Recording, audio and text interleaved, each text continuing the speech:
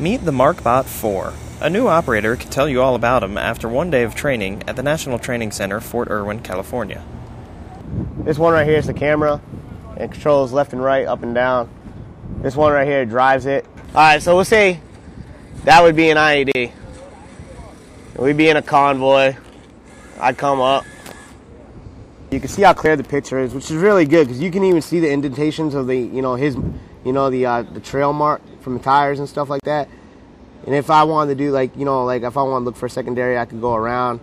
Number one thing is to keep distance between you and the IED. So with the MarkBot, I can send them out 300 meters, and I ain't got to worry about one of my battle buddies going up to investigate a potential IED. I could just send a robot out, and I ain't got to worry about nothing else. If that blows up or if that gets shot, I still have my battle buddy with me, standing by my side. I'm still going home with my battle buddy. Okay, our taxpayers paid for probably the most important thing that you could ever pay for in your life, my buddy. From Fort Irwin, California, Sergeant First Class Eric Witmer.